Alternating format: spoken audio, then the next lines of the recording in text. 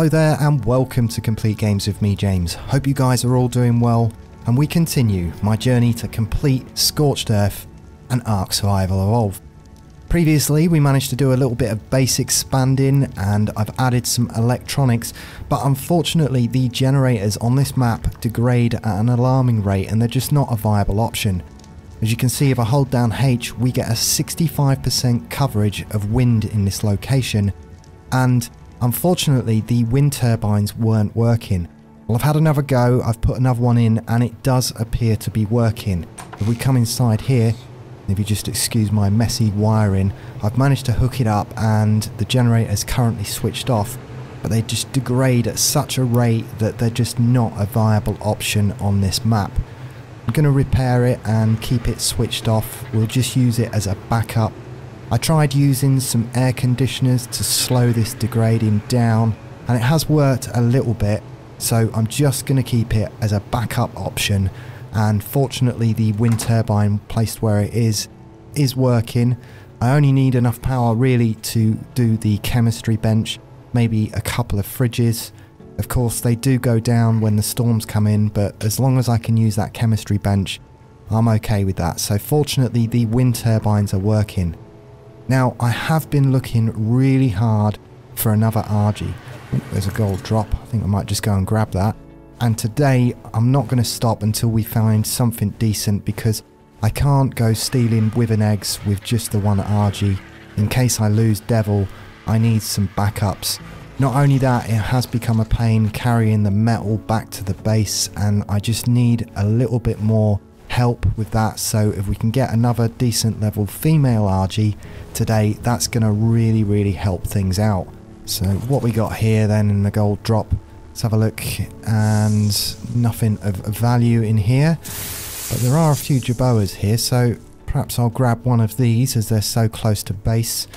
I do end up losing the Jerboas sometimes, so maybe having an extra one around the base might help me out. I've got some plant species X back at the base, so I'll grab that and tame that little fella up. Nothing really of value in that drop there. So plan today is I want to hunt around for another Argy. Of course, like I said last week when we was hunting for one, we need an Argy in order to craft larger saddles, but not just that. I'm going to need them when I go into that withen trench. I don't want to just risk it with having the one bird.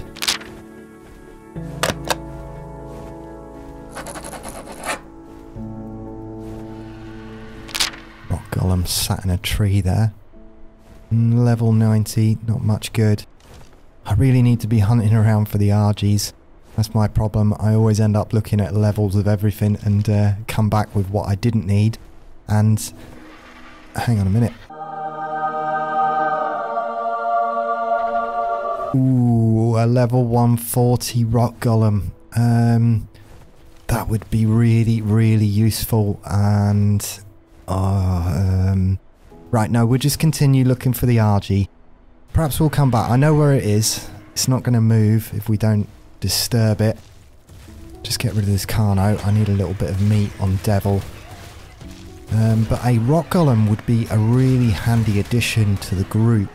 I've got an idea of how we can use it. Of course, we can't use them in the boss battle themselves. But, oh, I think, have we got a level or is it... yeah, we've got another level. Okay. The levels come few and far between once you get to level 105. And I think I might put one more point in Fortitude, bring that up to 24 points in Fortitude. But let's just carry on with what we were doing. We need to find a half decent Argy. Unfortunately, all I tend to find are low level ones. What are you? Oh, hang on.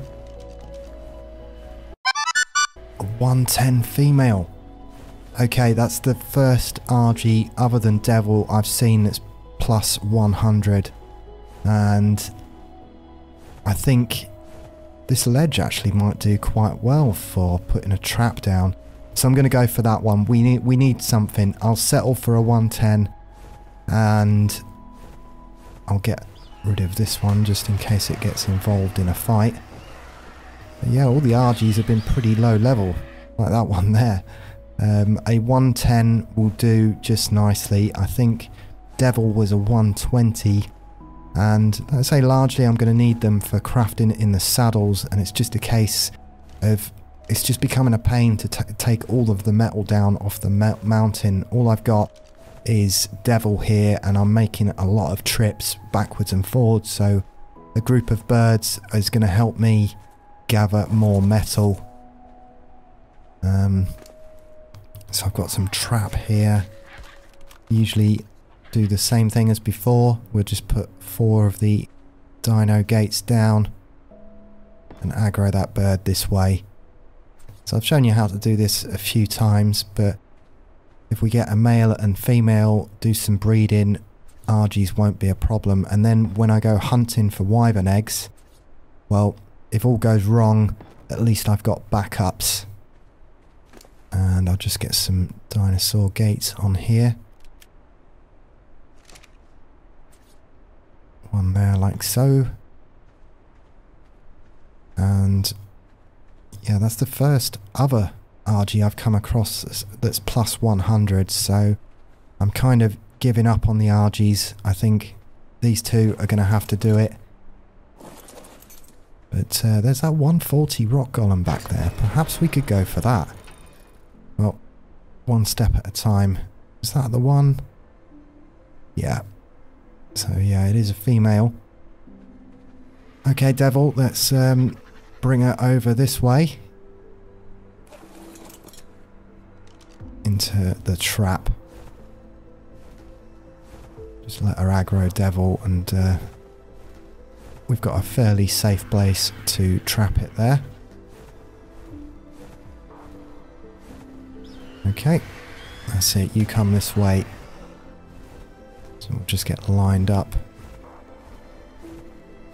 Currently got Devil on passive, so when I jump off the bird, it won't aggro. And we'll just bring it this way.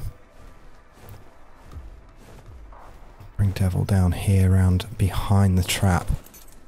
And I've lost aggro. If we can just get a shot in on it. That was a miss. And that's it, you come down this way. Okay, that's a hit. And this time I'm going to wait in here a little bit. Just get hit. There we go. And before we close the door, otherwise sometimes they escape. There we go. That managed to get it. Made sure we had the aggro this time. But yeah, it's a fairly easy technique once you've got it down. And this Argie, quite nice colours actually. But a 110 and a 120 is going to have to do in this run. It's going to be more than enough, especially if we plump plenty of weight. And like I say, we haven't got classic flyers on here, so we can't really pump speed. And when it comes to grabbing the wyvern eggs, I think I'm going to have to do it on an Argie. There's not really much in the way of options when it comes to Scorched Earth. Okay, that's our Argie all tamed up. Just grab my kibble back before you eat all of that. And check our stats. Not the greatest, but weight isn't too bad, and if we get some breeding done, we put a full imprint on these ones that we breed, I'm sure that's going to be plenty enough to get us through this map. They're more important on the island map than they are on Scorched Earth. By the time we get some wyverns, then the Argies are probably going to be used less. But of course, I'm still going to need to be crafting in their saddles, and they're still a great help when it comes to carrying metal back to the base. So now I'm really tempted to build a trap and go for this rock golem here. A 140 rock golem would really actually help out, and I've got some plans on how to use them on this map. Like I say, of course we can't use them in the boss fight, but I do have an idea, so I think I'm going to go and craft up a cannon and make a trap for that golem.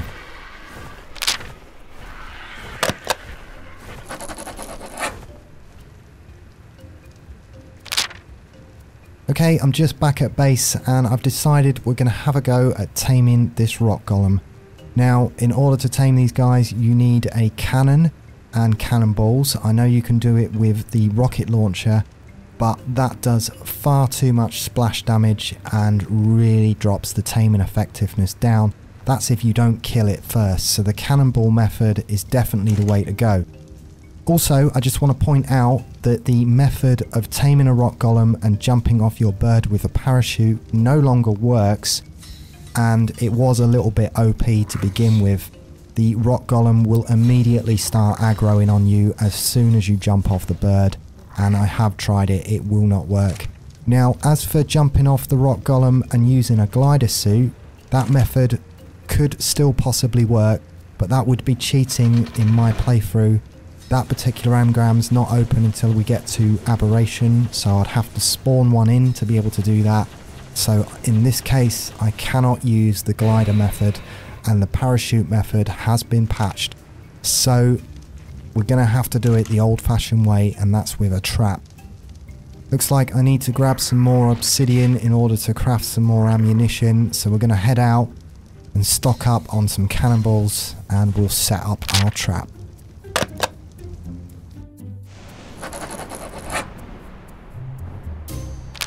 Okay, I think I'm about ready to go. I've built my old-fashioned trap here. It's nothing special, and I use a combination of pillars, ceilings and walls. Now, a lot of guides will tell you to use metal pillars, and I never bother because it takes the rock golems a long time to smash through stone as it is, and hopefully we'll have it knocked out before it completely knocks all of this stuff down. I always find stone is fine, and you're wasting your materials if you're going to stick down a bunch of metal. But at the same time, if you're running an S Plus mod and you can pick up what you're crafting, then fair enough. But this will be adequate, or at least I'm hoping it was. It always used to be. It's been a while since I've grabbed one, and that's what I mean. I have this natural gully coming down here on either side, so this method is really easy to build. It's literally just a case of putting the pillars up. They naturally space out that way. Oh, we've lost aggro. And we just want to aggro it over close enough. Now, the idea behind this is that the pillars are high enough that the rock golem can't chuck any stone over the top of them. And just get rid of this vulture just in case it gets involved. And the walls and them few ceilings that I've got there are there in order to stop splash damage.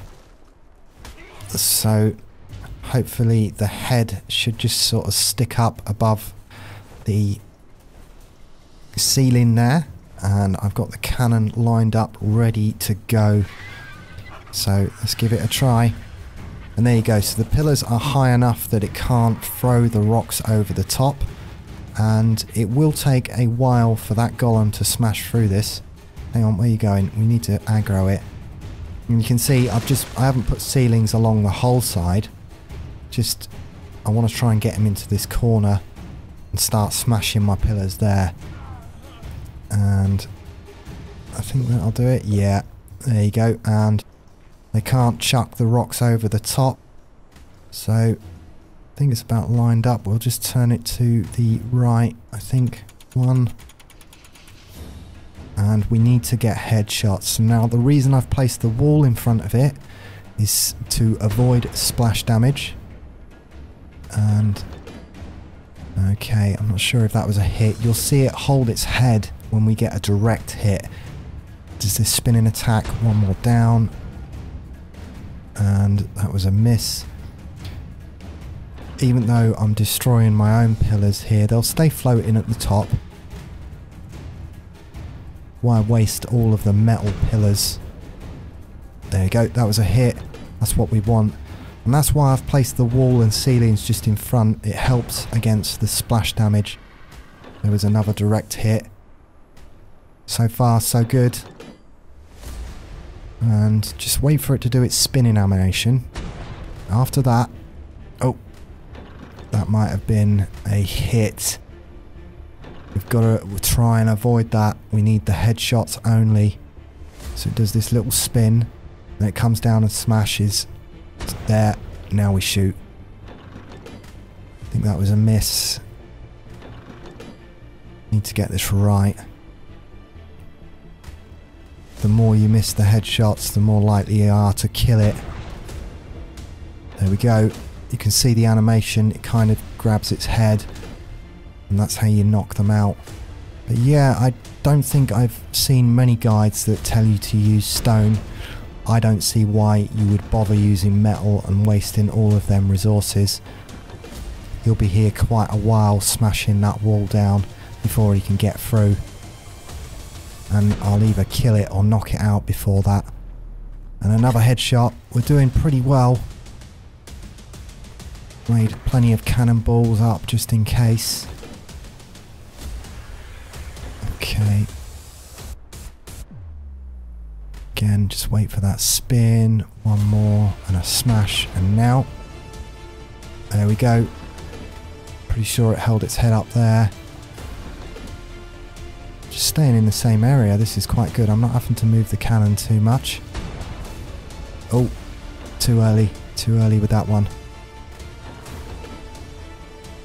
Okay, one more and now. There we go. That was a headshot. We're doing pretty well. So yeah. I think fair enough, if you've got S plus and you can pick up your pillars and stuff, then yeah, by all means use metal, but okay, so he's managed to knock the top down. I think that was also a combination of me hitting it with the cannonballs, but so now it can throw rocks over the top. Still, like you see, the wall is holding. I'm pretty confident I can knock it out before it gets through. I'll either knock it out or kill it. Okay. And it's down. Fantastic. Okay, well we did get a couple of missed shots there. It's not 100%. Placing that wall and the ceilings just in front of it does help with the splash damage. Maybe you can adapt my method and perhaps put some more walls on there to make sure, but yeah, we knocked it down, so we got a couple of misfires, but for the most part, it was headshots. I'm really happy with that. And there's a couple of more rock golems around the side, so I can just rebuild these pillars, and I can perhaps use this trap again. I mean, why not? The cannon's set up here to go. Just get some more ammunition, rebuild them pillars on the top, and we'll grab a couple more. But fantastic. And yeah, that's the way to tame the rock golem. Like I say, anybody who's saying that you can just jump off the RG and it will just stay aggroed on the RG, it doesn't work anymore, I can assure you of that. Perhaps the glider suit method works, but I can't test that without cheating. So this is my way of taming the rock golem, and well, it worked, so I'm sure this is going to help. I've got a really good idea of what we're going to be able to do with the rock golem. Even though we can't bring it into the boss fight at the end, it's going to be quite helpful. If nothing else, we've got another way to grab it, stone and sand. So yeah, a good success there, I would say.